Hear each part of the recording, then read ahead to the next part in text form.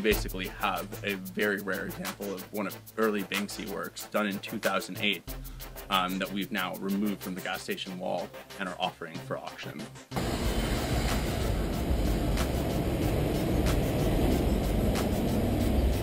Smile, you're on camera. The gas station owner subsequently sold the property, and it looked like the mural was going to be destroyed when he transferred the property. So then the gas station owner looked into getting a construction contracting crew and working with the mural preservationists to remove the piece.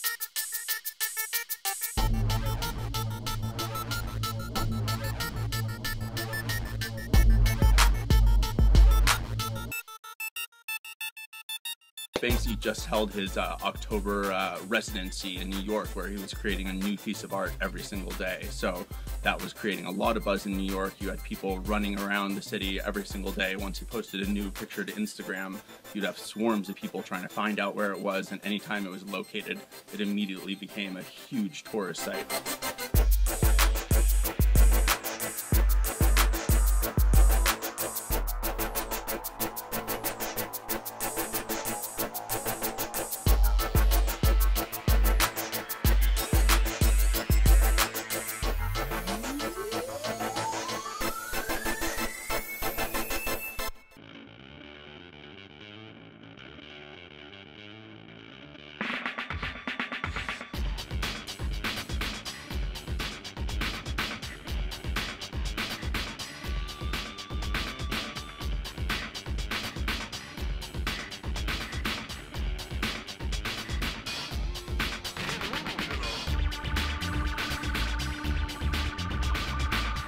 Once the wall was removed, it was encased in a steel and aluminum casing to hold it all together, and then we had to use a high-power forklift to put it onto a flatbed and transport it to its current location at our warehouse.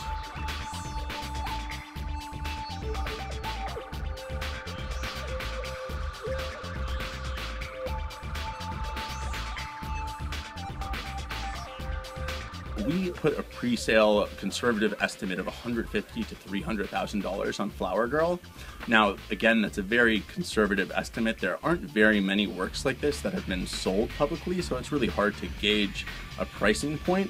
But we think that $150,000 to $300,000 is a good starting price, but we wouldn't be surprised if it sells for significantly over.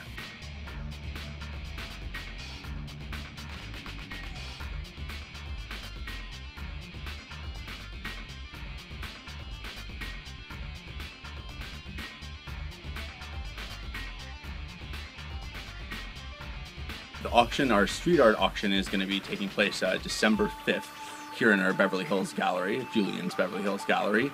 And this is a very rare example of a piece that is still completely intact on its original surface.